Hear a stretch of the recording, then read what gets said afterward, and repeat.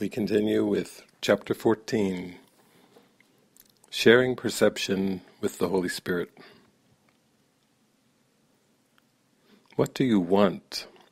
Light or darkness, knowledge or ignorance, are yours, but not both. Opposites must be brought together, not kept apart, for their separation is only in your mind, and they are reconciled by union as you are. In union, everything that is not real must disappear, for truth is union.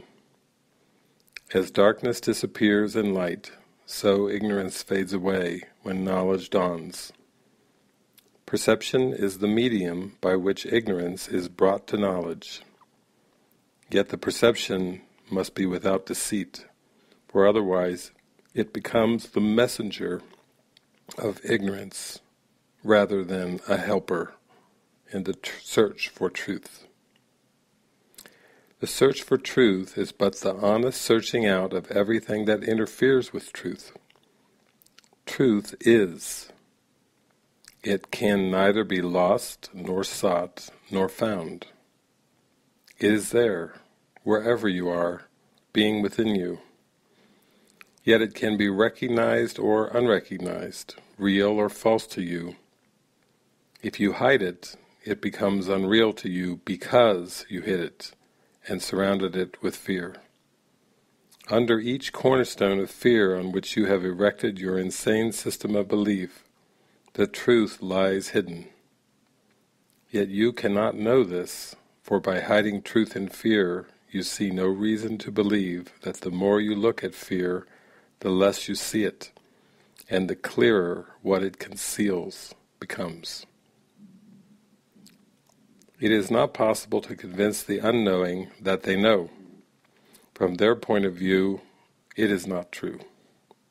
Yet it is true because God knows it. These are clearly opposite viewpoints on what the, quote, unknowing are. To God, unknowing is impossible. It is therefore not a point of view at all, but merely a belief in something that does not exist. It is only this belief that the unknowing have, and by it they are wrong about themselves. They have defined themselves as they were not created. Their creation was not a point of view, but rather a certainty. Uncertainty brought to certainty does not retain any conviction of reality. Our emphasis has been on bringing what is undesirable to the desirable, what you do not want to what you do. You will realize that salvation must come to you this way, if you consider what dissociation is. Dissociation is a distorted process of thinking whereby two systems of belief which cannot coexist are both maintained. If they are brought together, their joint acceptance becomes impossible. But if one is kept in darkness from the other, their separation seems to keep them both alive and equal in their reality. Their joining thus becomes the source of fear, for if they meet, acceptance must be withdrawn from one of them. You cannot have them both, for each denies the other. Apart, this fact is lost from sight, for each in a separate place can be endowed with firm belief. Bring them together, and the fact of their complete incompatibility is instantly apparent. One will go, because the other is seen in the same place. Light cannot enter darkness when a mind believes in darkness, and will not let it go. Truth does not struggle against ignorance, and love does not attack fear. What needs no protection does not defend itself. Defense is of your making. God knows it not. The Holy Spirit uses defenses on behalf of truth only because you made them against it. His perception of them according to his purpose merely changes them into a call for what you have attacked with them. Defenses, like everything you made, must be gently turned to your own good, translated by the Holy Spirit from means of self-destruction to means of preservation and release. His task is mighty, but the power of God is with him. Therefore, to him it is so easy that it was accomplished the instant it was given him for you. Do not delay in your return to peace by wondering how he can fulfill what God has given him to do.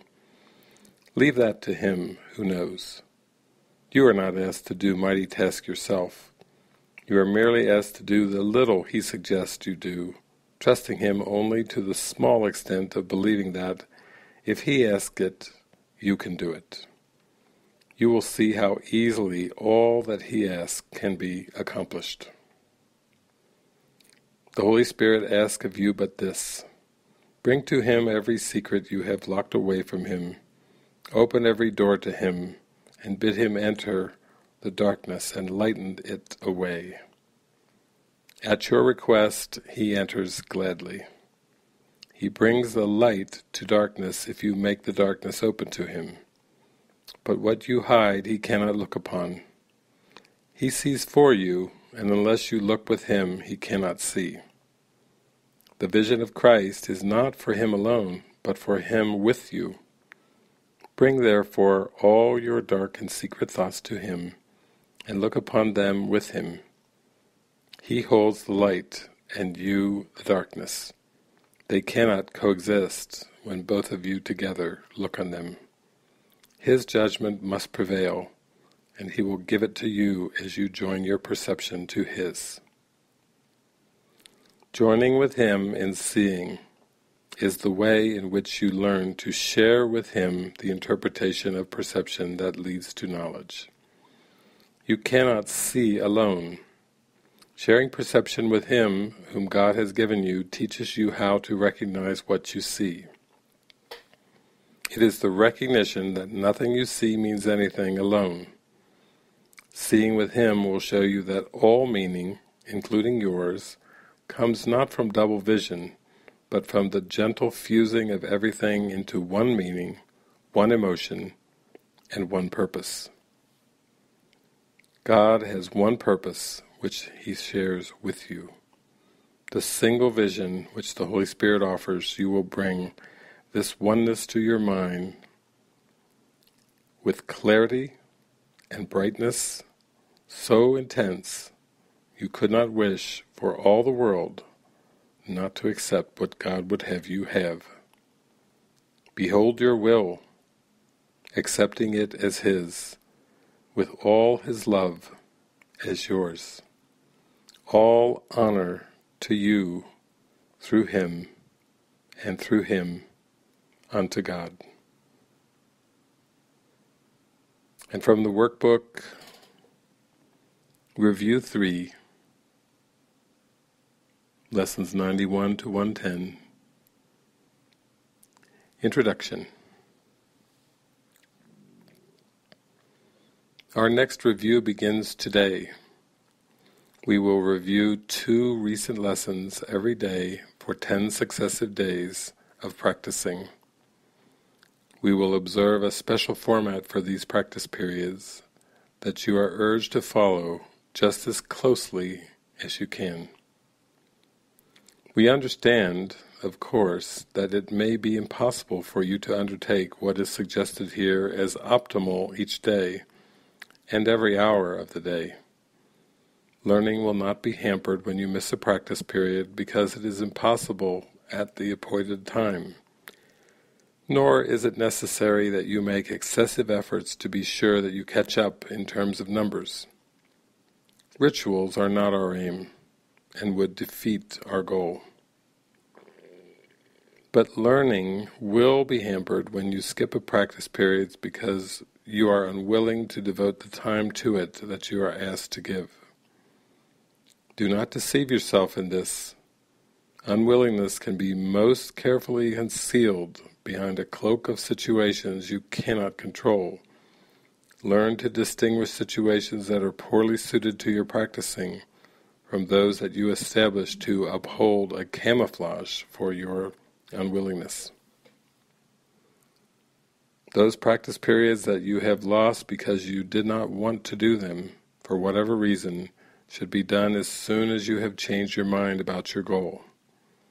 You are unwilling to cooperate in practicing salvation only if it interferes with goals you hold more dear. When you withdraw the value given them, allow your practice periods to be replacements for your litanies to them. They gave you nothing, but your practicing can offer everything to you, and so accept their offering and be at peace. The format you should use for these reviews is this: devote 5 minutes twice a day, or longer if you would prefer it, to considering the thoughts that are assigned. Read over the ideas and comments that are written down for each day's exercise, and then begin to think about them while letting your mind relate them to your needs, your seeming problems, and all your concerns. Place the ideas within your mind and let it use them as it chooses. Give it faith that it will use them wisely, being helped in its decisions by the one who gave the thoughts to you. What can you trust but what is in your mind? Have faith in these reviews. The means the Holy Spirit uses will not fail. The wisdom of your mind will come to your assistance. Give direction at the outset, then lean back in quiet faith and let the mind employ the thoughts you gave as they were given you for it to use. You have been given them in perfect trust, in perfect confidence that you would use them well, in perfect faith that you would see their messages and use them for yourself. Offer them to your mind in that same trust and confidence and faith. It will not fail. It is the Holy Spirit's chosen means for your salvation. Since it has His trust, His means must surely merit yours as well.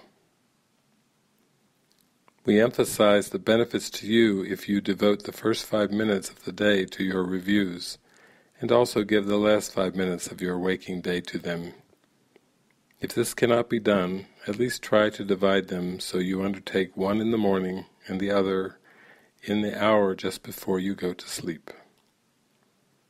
The exercises to be done throughout the day are equally important and perhaps of even greater value. You have been inclined to practice only at appointed times and then go on your way to other things, without applying what you learned to them. As a result, you have gained little reinforcement and have not given your learning a fair chance to prove how great are its potential gifts to you. Here is another chance to use it well. In these reviews, we stress the need to let your learning not lie idly by between your longer practice periods. Attempt to give your daily 2 ideas a brief but serious review each hour. Use one on the hour, and the other one a half an hour later. You need not give more than just a moment to each one. Repeat it, and allow your mind to rest a little time in silence and in peace. Then turn to other things, but try to keep the thought with you, and let it serve to help you keep your peace throughout the day as well. If you are shaken, think of it again. These practice periods are planned to help you form the habit of applying what you learn each day to everything you do. Do not repeat the thought and lay it down. Its usefulness is limitless to you, and it is meant to serve you in all ways, all times and places, and whenever you need help of any kind. Try then to take it with you in the business of the day, and make it holy, worthy of God's Son, acceptable to God and to yourself. Each day's review assignments will conclude with a restatement of the thought to use each hour, and the one to be applied on each half hour as well. Forget them not. This second chance with each of these ideas will bring such large advances that we come from these reviews with learning gains so great we will continue on more solid ground, with firmer footsteps, and with stronger faith. Do not forget how little you have learned. Do not forget how much you can learn now. Do not forget your Father's need of you as you review these thoughts He gave to you.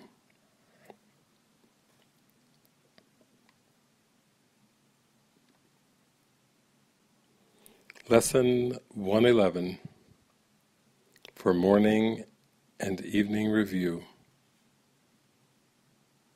Miracles are seen in light. I cannot see in darkness. Let the light of holiness and truth light up my mind, and let me see the innocence within. Miracles are seen in light, and light and strength are one. I see through strength, the gift of God to me. My weakness is the dark, His gift dispels, by giving me His strength to take its place. On the hour, miracles are seen in light. On the half hour, miracles are seen in light, and light and strength are one. Amen.